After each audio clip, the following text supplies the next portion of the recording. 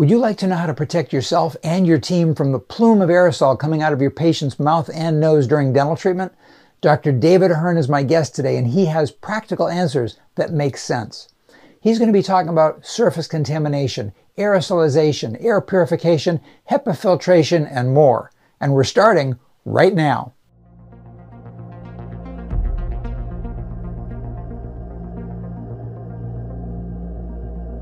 And now, Amazon #1 best-selling author, Dr. Tom, the Gems Guy, Orent.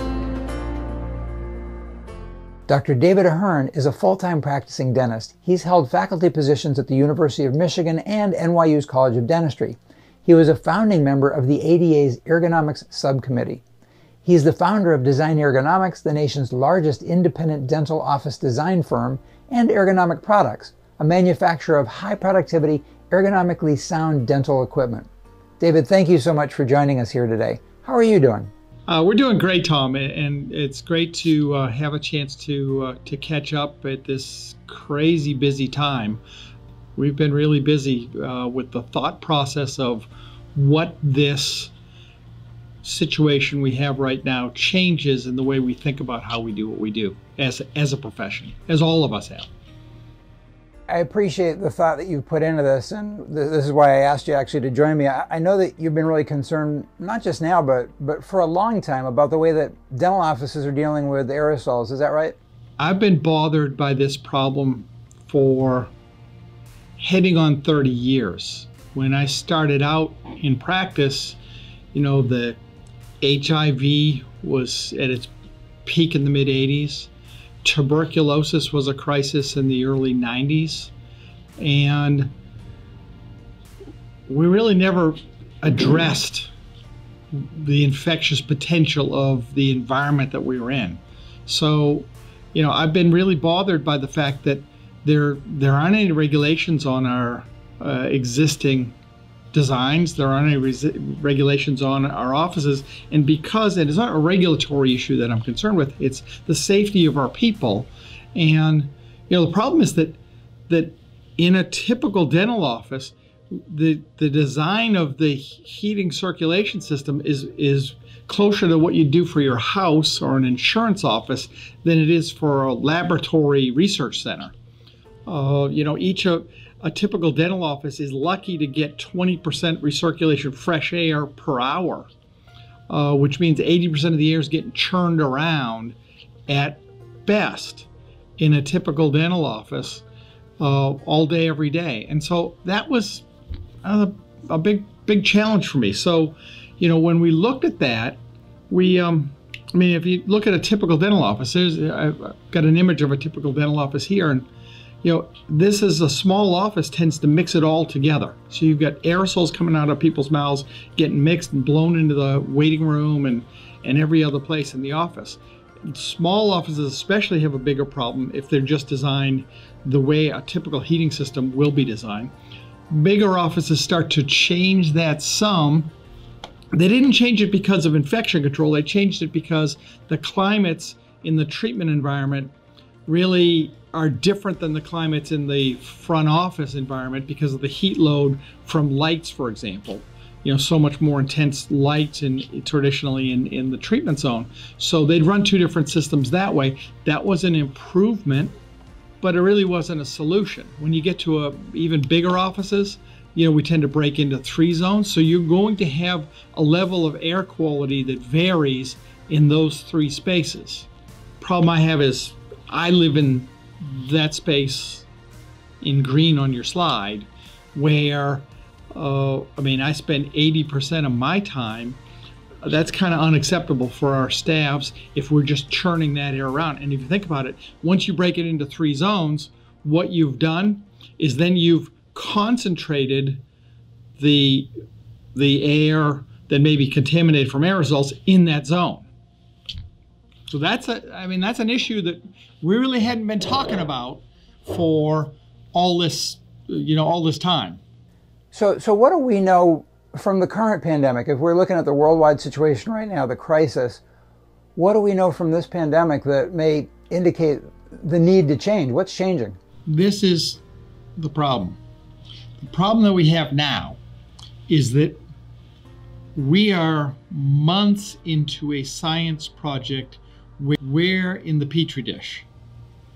And data's changing every day as we come along. And so we're being asked to go ahead and make ourselves safe.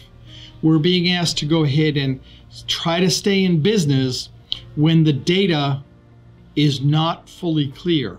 So for me, I have to go to the earliest sites for feedback, and the early experiments were done in Wuhan. And thankfully, they accidentally did some very interesting research back then, which I think is quite insightful and a little bit troubling. So the CDC released a report of a restaurant in Wuhan. And the restaurant in Wuhan had, I think, 72 occupants in the restaurant. It was a multi-story restaurant, but typical urban restaurant in China. And so what you see is there are sections of the restaurant with different heating systems. And the heating system is marked, the tables A, B, C, D, E, F were in one heating zone, where you had an air conditioning unit on one wall circulating and taking care of that entire space. What's really important in that accidental study was that one zone had one person come in early in the time of the infection, before they knew what to do, before they were really controlling how they were dealing with the virus, but they had already made the commitments to go ahead and isolate people when they discovered they had the virus. The person A1 on January 24th was diagnosed with COVID. They'd been in the restaurant, I forget what day before that. All of the people in the restaurant, when they recognized that day that that person had been coughing and had the symptoms, were sequestered immediately. All 72 people were locked down, quarantined. Like, we've never done that. So they now had a controlled study.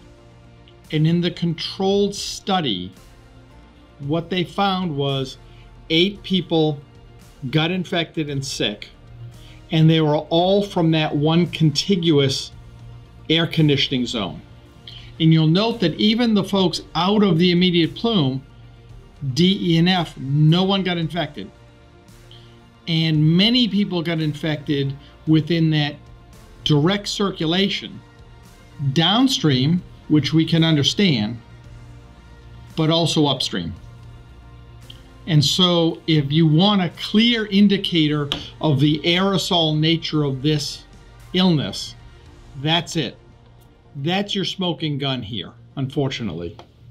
That's absolutely fascinating. I'm staring at the diagram, and you say smoking gun. It literally is like a gun. In other words, it's as if you took not even a shotgun, but a target rifle and just shot at those people with the virus, unfortunately. So nobody downstairs got it. Nobody side stream got it.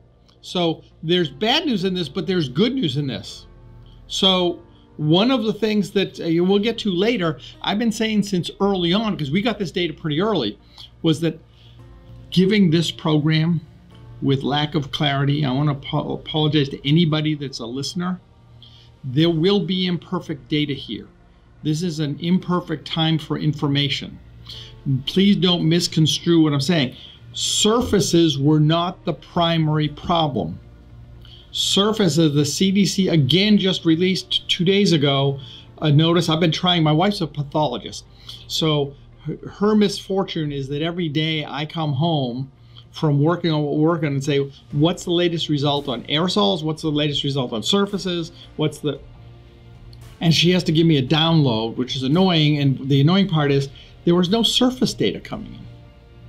Well, if you see here, this isn't surface. People weren't getting it from this winding up on the surface of table D, E, or F. And so what I don't want people to misconstrue is it doesn't mean we don't have to do a great job disinfecting every surface. It's possible somebody could cough on a surface, and we'll get to that later. and somebody could pick up that and then wind up with it in their eye or whatever. There are some reports where some surgeons think they got it through their eyes. So people are getting sick. I mean, that's what we know about this. And people are getting sick as providers. Another unintended experiment in Wuhan. This is going to be published. It's approved for publication in neurosurgery.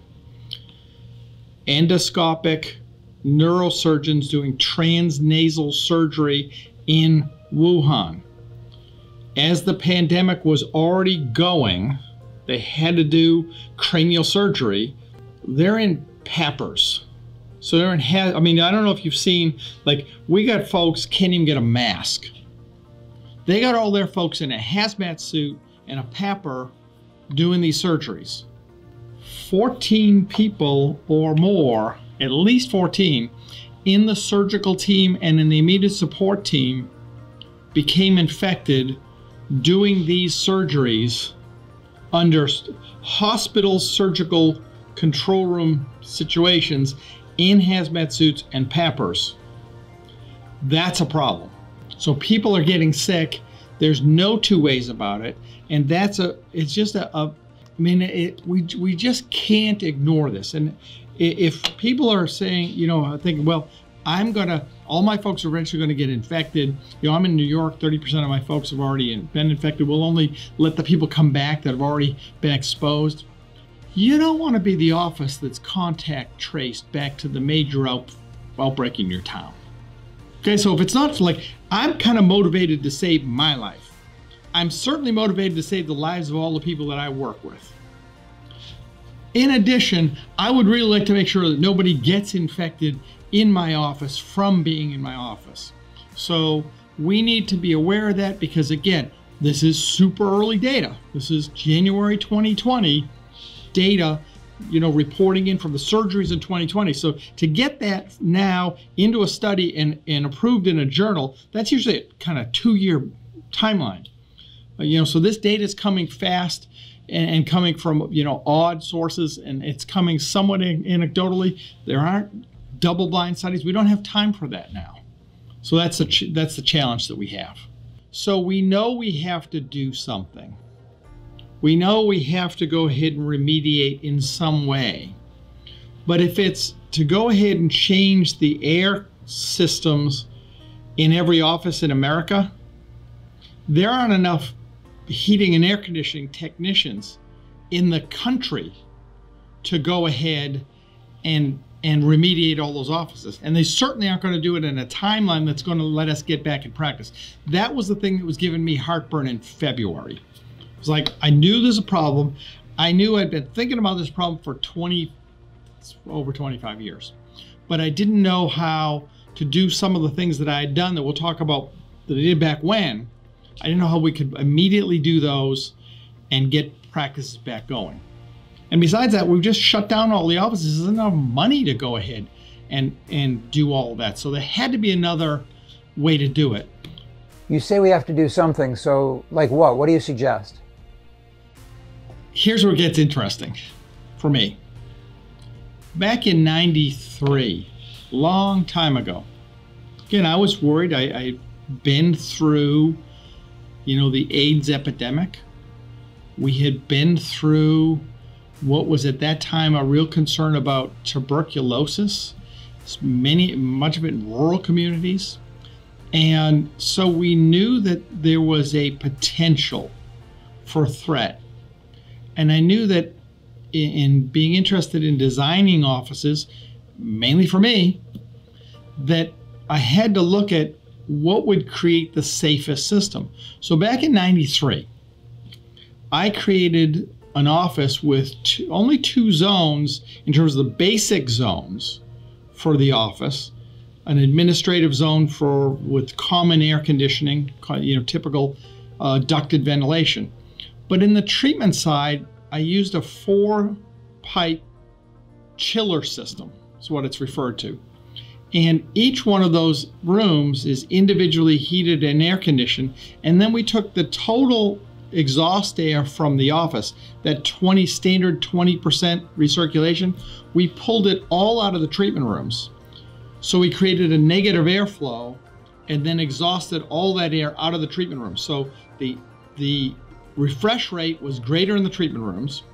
It was compliant with the national standards, created the negatives, and also had individual room isolation so that whatever a patient was breathing in room 1, the patient in room 2 was not breathing that, because that air was all getting exhausted when it was done. So we did that back when, and interestingly enough, and I didn't know this until a good deal later, the Indian Health Service, which had a large problem with tuberculosis and other illnesses, actually wrote a spec into their design standards for dental offices back in the late 90s, and it calls for negative airflows.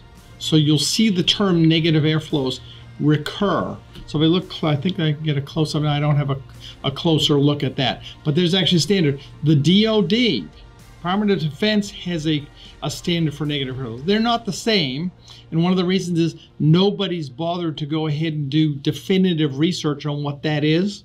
So I'm not going to be able to give you that today, but there's significant push towards isolation and negative airflows.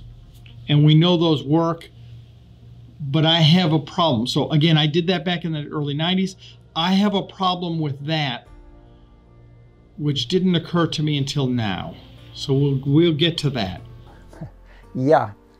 David, based on what I've seen on the floor plans and such, can you talk about room isolation a little bit more?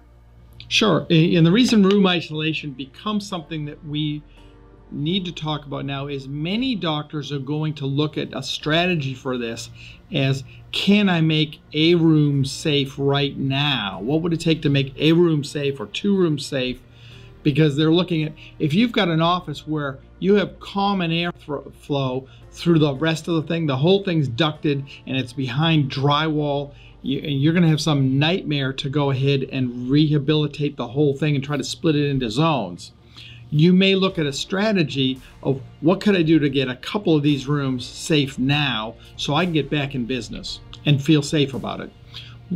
One of the ways to do that is to use the systems that I used back when, but in a much more limited fashion.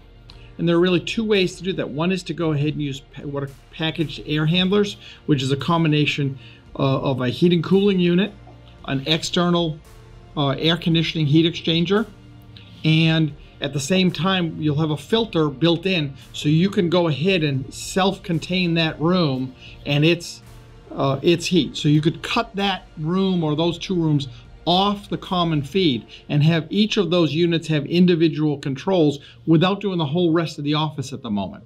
That would be a reasonable strategy. Some people are looking at this by using what are called splits, AC splits. Many times when people add on to houses nowadays, they'll get a split, which is a condenser outside the house, and this wall-mounted unit which will handle all the heating and air conditioning. You can't do it in every climate. There are some places, because it can only run down to a certain temperature on the heating side, you may need accessory coolers, but those are the things our engineering staff can talk about that. If people had questions, they can feel free to call. We'll give numbers later.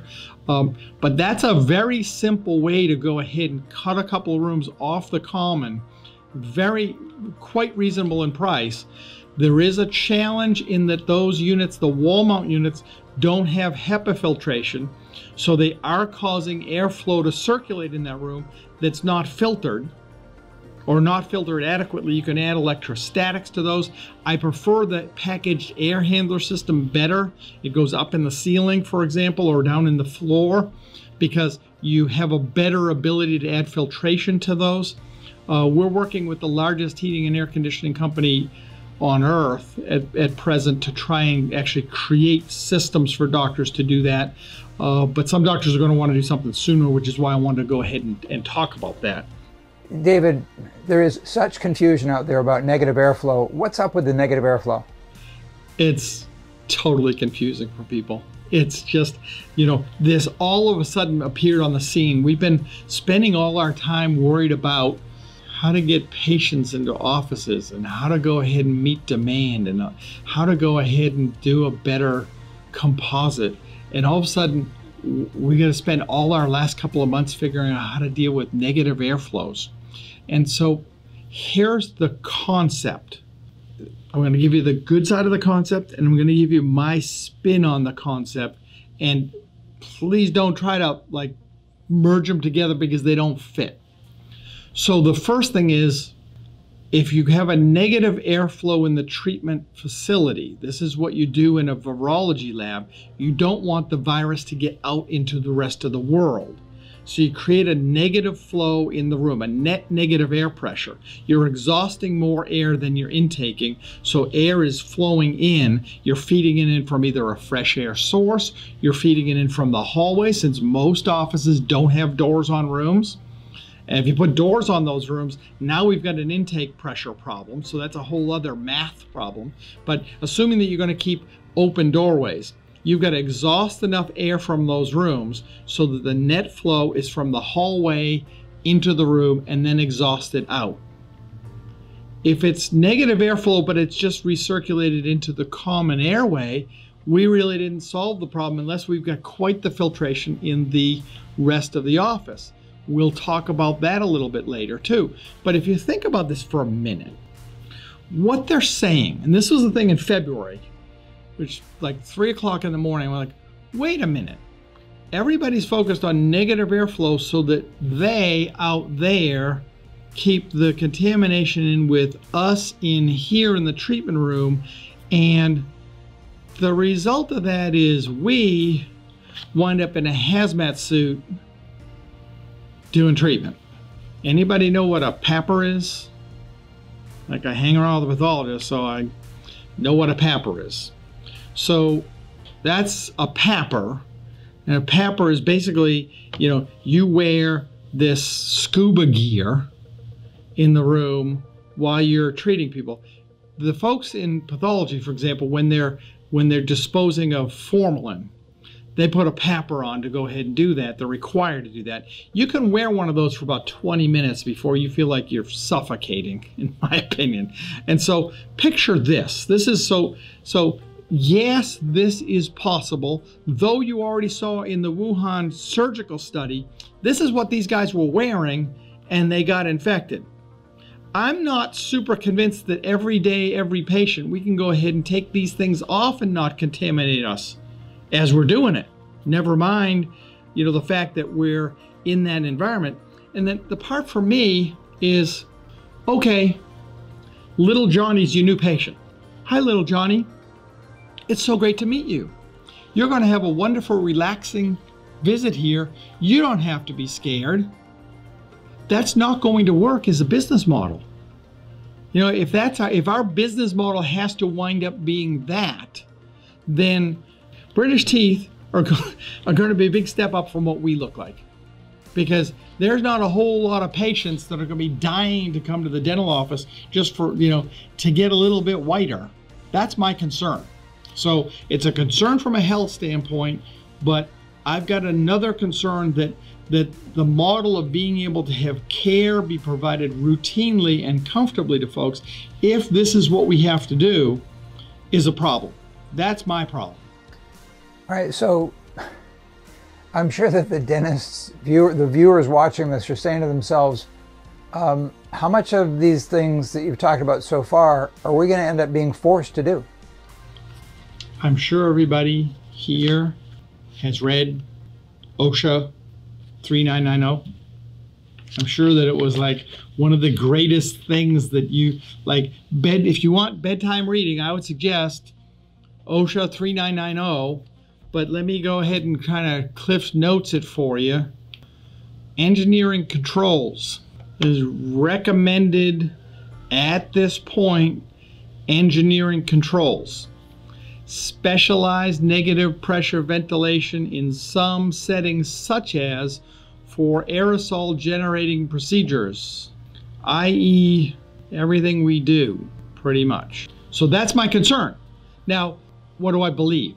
OSHA historically, I'm going to get more hate mail from this time I spend with you, Tom, than probably anything I've ever done. But there are folks that are going to be like mad at me for saying that OSHA is kind of reasonable.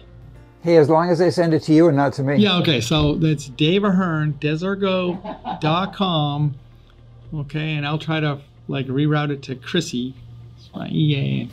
She will get mad at me, but I mean, please don't hesitate to tell me what you're thinking out there. But OSHA has not been totally crazy on how they've tried to regulate our industry, and I don't believe that they're going to shut offices down that don't have negative airflow tomorrow. It can't happen. We can't even deal with enough emergencies that they shut down the folks that don't have negative airflows. The number of offices that have negative airflows is so trivial, it's borders on none, because nobody's been listening. But this could be where we go, and I actually think it's a great thing. I really don't want to go ahead and go to the lunchroom in my office and know that like they're blowing around viruses and bacteria. They're not doing that in my office. Okay, I'm very comfortable being in the lunchroom, but that's because of the way the AC system's set up to not do that. And so I think really when dentists think about this, given there's only a paper thing here. I don't know if this will come through. I don't know how many of you have seen this, but this is exposure to aerosols by profession. And this document, which Tom, I'll make sure to get to you, dentists and facial cancer surgeons, and very few other people are in the highest exposure rate. And so it's really, I will feel better when we're not in that category.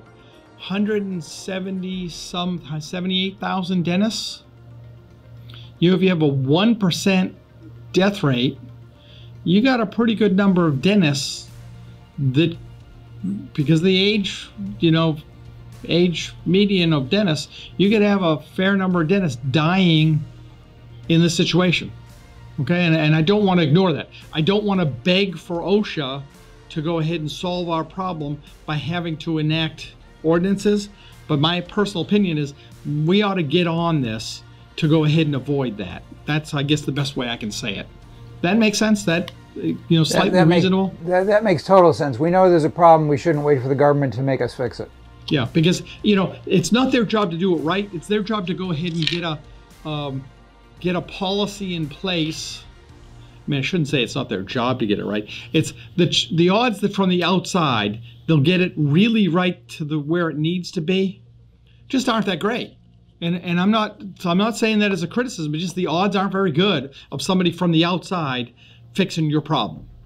So, I think that expanding on negative pressures and taking that, to the next level, would be a great thing. So here's what I thought about 20 years ago.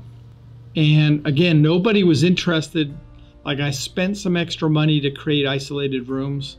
I justified that in part by saying, well, the nice thing is this room can be cooled independently of this room. If you get somebody, a guy comes in from being a lumberjack in this room and he's got a t-shirt on and he wants the room cold, and the person in this room, carries a chill with them. When they come in, they can be in different temperature environments, and my patients are going to be more comfortable. And simultaneously, yes, I'll be healthier and safer. But that extra money, I don't really know if it was appreciated to the level. I've always, wondered about that. And certainly most doctors said, I don't pay that money. Well, what was dismissed back then was that I thought there was another way to go ahead and take care of this. And the reality is, and now it's becoming more and more clear, how do people get this illness? I'm going to stay on this specific illness. Though tuberculosis, you could substitute tuberculosis into this, and there's many similarities other than size. They get it from droplets and spit, or if they're in if they're in the hospital, they're intubating somebody and they get puked on. That's how people get this illness. They're not getting it from surfaces. I mean, it's not unless there are droplets that got onto the surfaces. So if you think about that, what we're doing now, we've got some things that are effective, slightly. High vac is effective. Many of the other isolation devices are not nearly as effective as simple, great, high-speed evacuation by a qualified dental assistant or a really conscientious and talented two-handed person that can go ahead and control both whatever they're doing and the suction. So that takes a good bit of the problem away. However, again, this is 3 o'clock in the morning in February. When you're in a dental treatment room and you have your mouth open for treatment and we're spraying water in there and like you're trying to, then you're lying on your back, where are you breathing? You're breathing mostly from your nose. I mean, it's pretty risky to, while there's somebody spraying water in, to try and breathe through your mouth, right? It's 70 or 80% of a patient's respiration during treatment is through the nose, and that's blowing straight at you. Is that interesting? I mean, we've never been thinking about this. All I can say on that one is it's kind of crazy to be blowing that stuff around like that and then try to catch it again. So is there a different way? Is there a different solution? Well, I mean, the first thing is you went, wait a minute. So if 70, 80% is nasal, but that's not, I mean, it's 70 or 80% of respiratory volume, but then you've got a whole bunch of aerosol that we're stirring up orally. So again, no one has the measurements between those two. So I don't think a nasal solution, even though it cuts down 70% of the respired volume from an infected patient. Remember, I'm not so much worried about them catching this from me. We're wearing gloves, we're doing universal precautions, we're doing everything to protect them against us. I'm worried about us getting it from them because I don't know where they've been. I don't know what they've been doing. I don't know if they've been doing social distancing. And so it's crazy to blow this all around. It's crazy to go ahead and blow this all around the office and then go play catch with it. And everything we've talked about to this point has been focused on, okay, do we catch it in the entire office level through filtration? Can we use UV and high MERV filters? You virtually can't use a HEPA filter on your conventional air conditioning system. Some of the people may be thinking that. The problem is that your AC system it's got a squirrel cage type blower. It doesn't have enough force to push air through a HEPA filter. A HEPA filter is too dense. Fortunately, high MERV type filtrations, MERV 14, 13, which is not equivalent to a HEPA 14, which is why this is a freaking nightmare to go ahead and, like, if you as a dentist try to get to know this, it's just good luck. I'm sorry, it's a mess. And there are different rating systems for different countries, but to make it as simple as I can, if you blow it out into the whole office and then try to catch it in filtration, you can catch it in 2 or 3 or 4 passes. I'm not super thrilled about 2 or 3 more passes to catch it. You can isolate it into a room, and then you can go ahead and try to at least keep it isolated in the room and then isolate that filtration. But all that is kind of crazy. And so a number of people have been looking at, for different reasons, at different solutions. And so let's talk about them. First of all, everybody has seen vacuums suddenly reappear. Most of them were designed for either air abrasion in the 80s and 90s, or for mercury vapor containment, right? For those dentists that were like making sure to go mercury free. And so they'd use these systems as an adjunct for vapor control. So everybody goes to a face shield. Okay, face shields are great. Loops are a problem. So everybody should consider, you've seen vacuums all of a sudden. You've seen vacuums come on the marketplace. They've actually been here for decades. They were primarily used for 2 things: air abrasion suction and amalgam removal mercury containment. I'm not going to comment on that. They reappeared recently as part of the potential solution for this problem. The problem with vacuums is that they don't catch droplets well. To get them close enough to go ahead and catch droplets, you need to have them so close that they're going to compete with the patient's ability to breathe or your ability to go ahead and pass instruments. So there's a challenge with them. I want to be clear though, everybody should try to get their hands on some method of containment now, because they work to some level. They vary in their effectiveness. I'm going to get in trouble with recommending this because of the imperfect nature of this. The problem is that they don't get placed well. They give a sense that they're working when they're too far out of the field. And so staffs can have a false sense of security with them. I'm bothered by that. But the fact of the matter is, if you could get 60% of the exhaust and put it away from you, you're better than where you are now. And those are attainable or coming attainable in certain supply.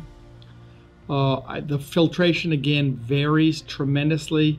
CRA is going to be doing a rating of all this, which is a real nightmare for them. And so if any of you are not CRA members, I would strongly suggest that you go ahead. This is the time to know exactly what they're recommending, because they're the only people that are doing a comprehensive test of all the infection control units on the market. And CRA has never hesitated to say, here's what works and here's what doesn't work, and why, and voice an opinion. And it's why a lot of people get mad at them, because they're willing to do that, and power to them. So that's my opinion on that. So, but we have other things so now folks that haven't been using shields, going to shields, and what they're immediately discovering is they're waiting forever to get a shield. Then they put the shield on, they realize, oh, I got loops. And so shields are far from perfect. I'm kind of comfortable with staff members at the front desk wearing a shield and feeling pretty good about that. I'm not super comfortable about a shield and a mask being good enough in an operatory unless you've got neck coverage. And once you go ahead and make these things work for loops historically, now we're cutting a hole in them. Again, what's the odds of that splatter getting through that hole? I mean, you just reduced it down a whole bunch, but you didn't reduce it to 0, and you're still, 10 to 15 inches away from the plume of exhaust from that patient. So it's a challenge, and we've got to, be realistic about that.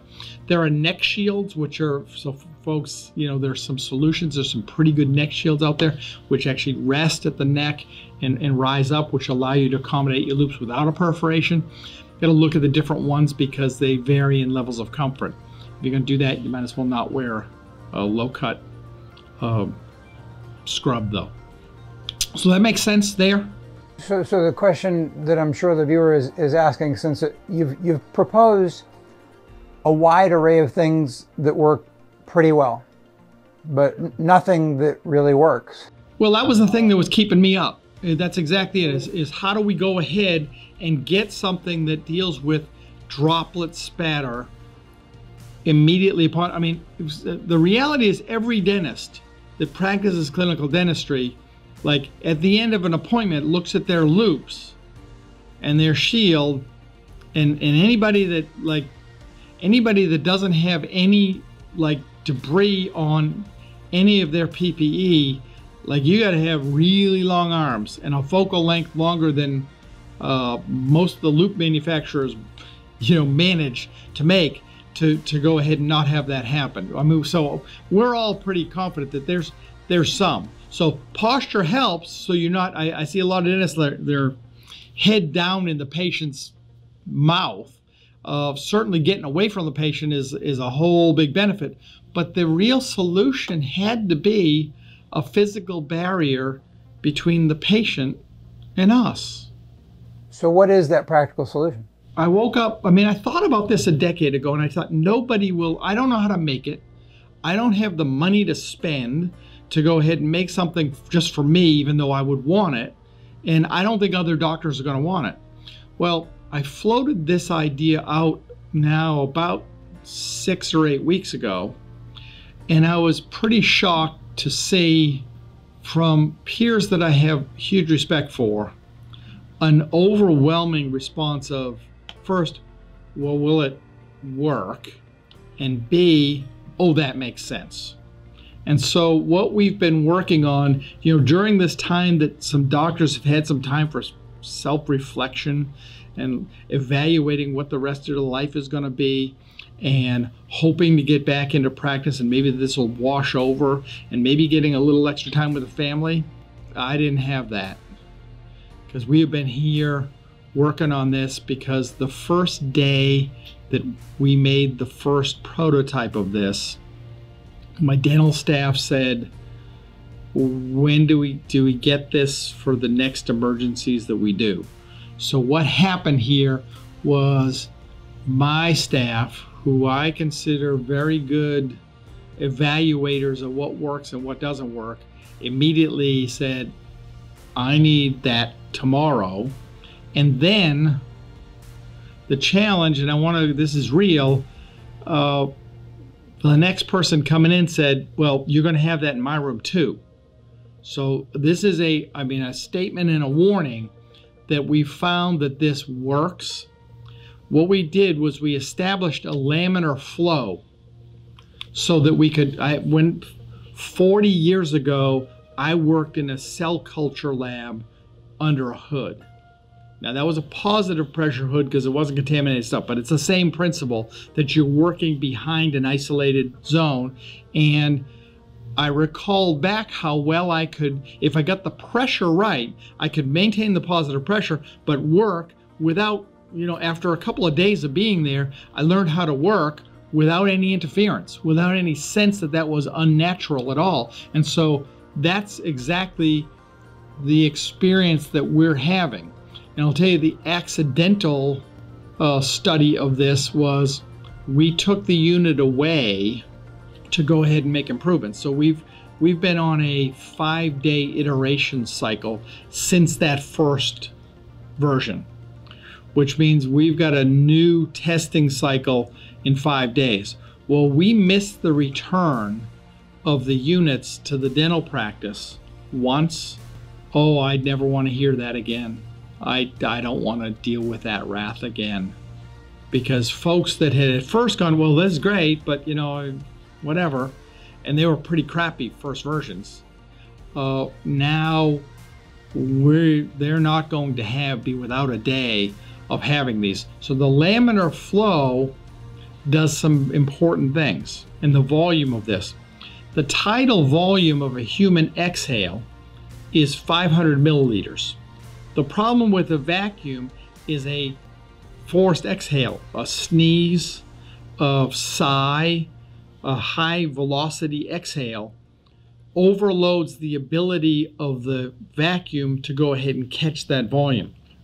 You need a volume that can catch surplus tidal volume and hold it there while it's evacuated. If you don't, you've got to have the vacuum up so high again that you can't hear and you can't breathe. So by combining a laminar flow, spreading that flow out, but then funneling it in, we're able to hold that volume underneath and then take it away on the cycle of the patient breathing, and no spatter gets to the operator or the assistant because we're physically containing it. So that's what we've done, and that's what we're working on. And I didn't want to go ahead and tell people about this, quite frankly, until we were done, because I'm obsessive.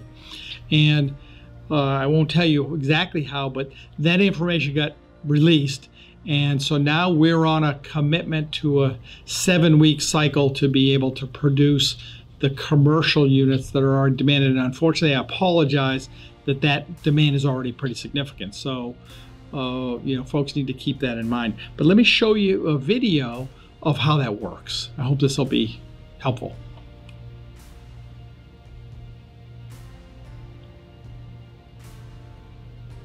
So again, tidal volume. The important thing is to go ahead and make sure that you've got a surplus capacity for tidal volume. The other problem that we had with with vacuum, pure vacuum only, was that they were subject to buffeting, air conditioners, drafts, open windows. And so we needed a way to go ahead and buffer from that, capture the tidal volume, and then take that and securely remove it. We do have a portable version that we're making. It's ultimately, I believe, not the solution for long-term care, because I believe that, as with any containment of infection, the most effective thing is to have this be ubiquitous. So I believe that the most prevalent solution and most cost-effective will be to go ahead and drop this straight from the ceiling, or it can run from the floor, and evacuate all of this for all of us directly from every room situation. You can greet a patient without it in the way, and then when you drop into treatment, this can be dropped into place and put into use. So we have a track unit now that we're using, and we also are continuing to evolve that portable as well, and the filtration there. David, where is this exhausted, and what's the type of filtration you're using? We go ahead, so the portable unit is HEPA filter. It is HEPA filter, and there's a discussion of, and to clarify for doctors, because I'm sure that guys are like hung up with where this is. So there's HEPA 13, which is a medical grade. That's 99.95% capture of 0.3 micron. That's actually the hardest particle to capture. It actually has a better capture ratio above that in size and below that in size. That's the misunderstanding in all of this. And so there's a NASA study here. If you really have insomnia, here's NASA's report on, because when they send people to space, they don't get to go get new air. Like, they gotta kind of bring it up there, and so they gotta be pretty good at it.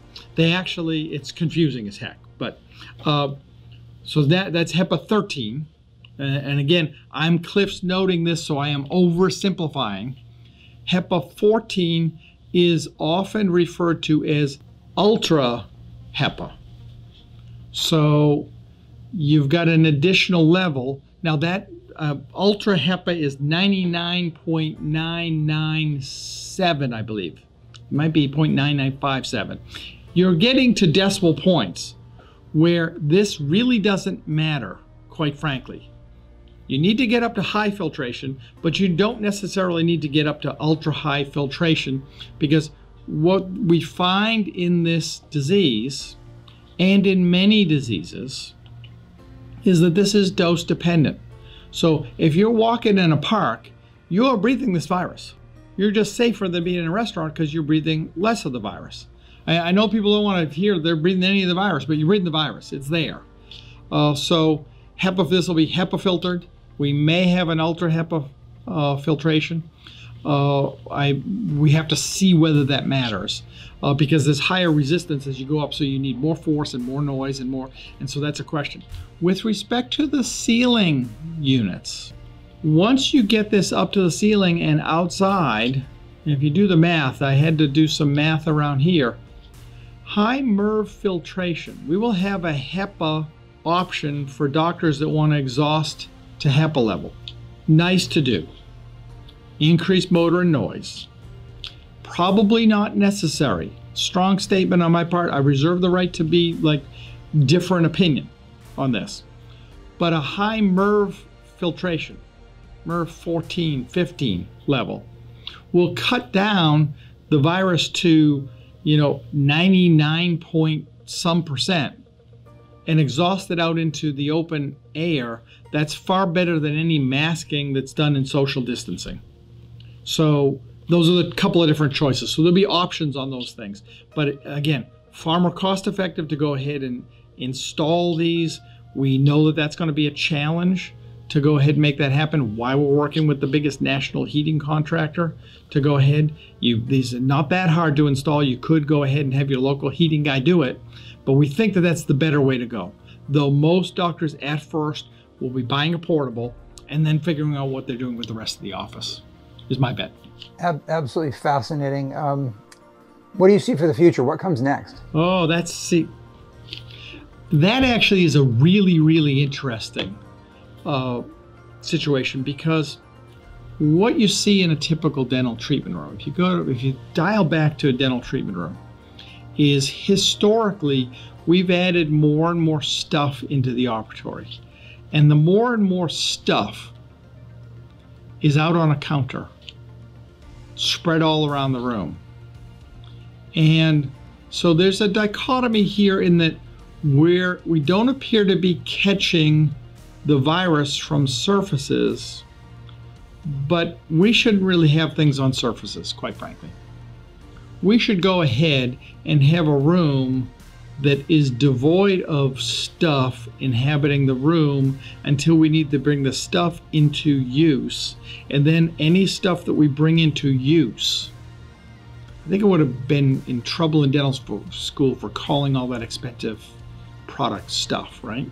I think somebody would have, but all that stuff's got to go away somewhere and needs to be disinfected before it goes away. And you really only want to bring out what you need. There's no reason to have it all out and all getting contaminated, and then you didn't even use a bunch of it. So we started 2 years ago on something we referred to as consult room of the future. We didn't do this for infection control.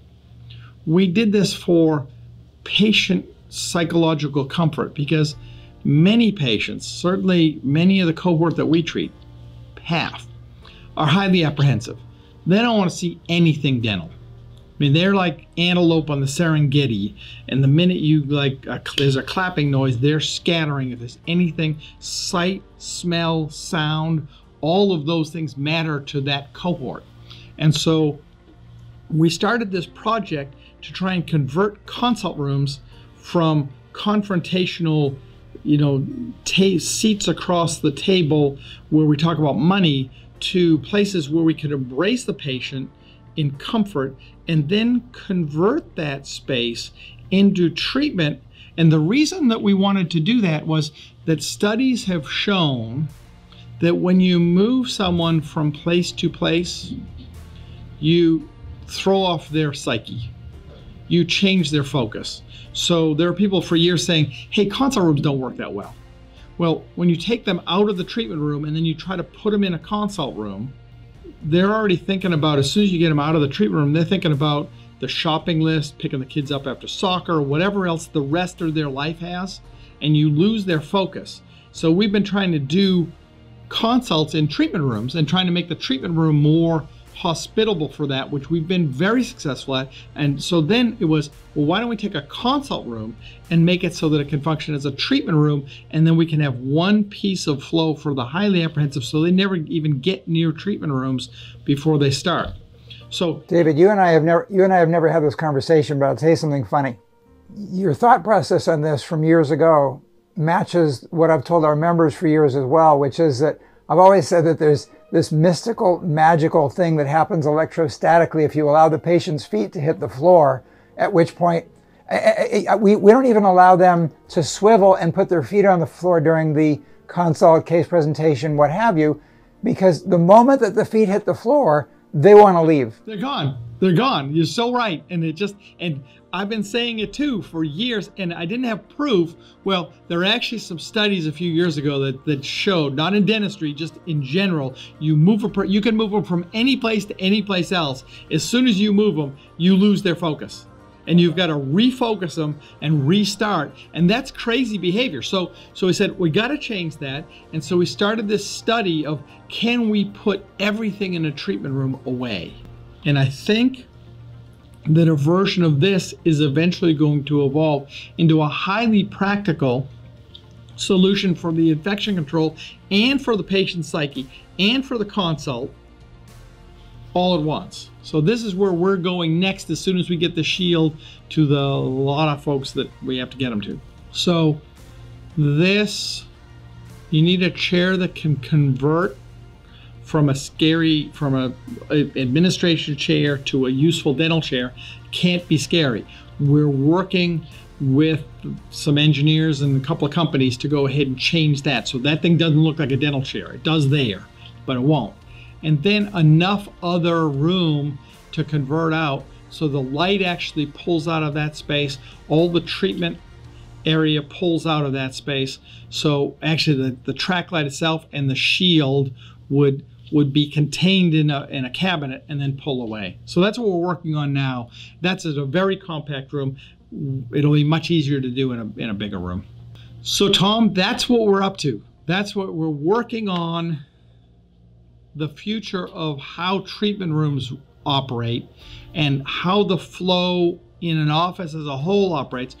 We're also working, our design staff has sequestered a good bit of their time for the next while to go ahead and work exclusively on remediation of offices.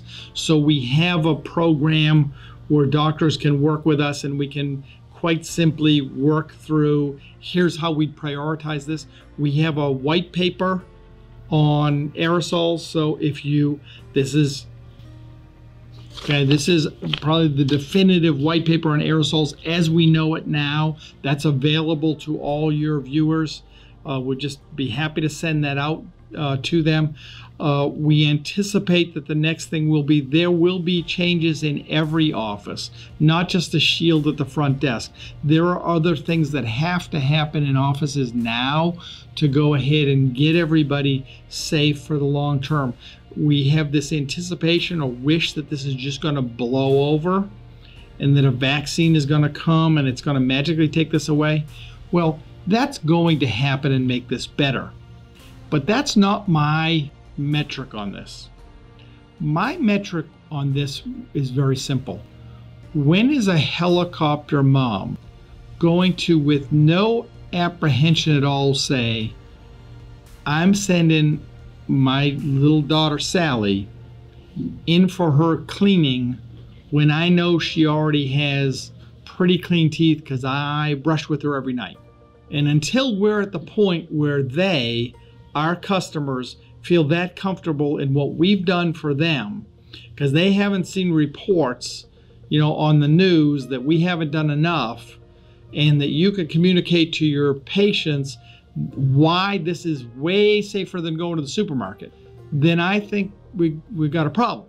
And so we're not going to stop on making these solutions work until everybody's kid can safely go to their local office and get back to normal with a couple of accommodations to make this safer so that this is a good thing for everybody. So that's where we're at. That's why I haven't slept really a lot in the last 4 months.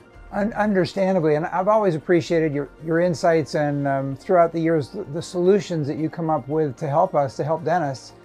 Right now, I think you're doing an amazing job during really challenging times. So thank you so much for taking the time to share this with us. I appreciate you sharing this because again, it's about getting us all safe.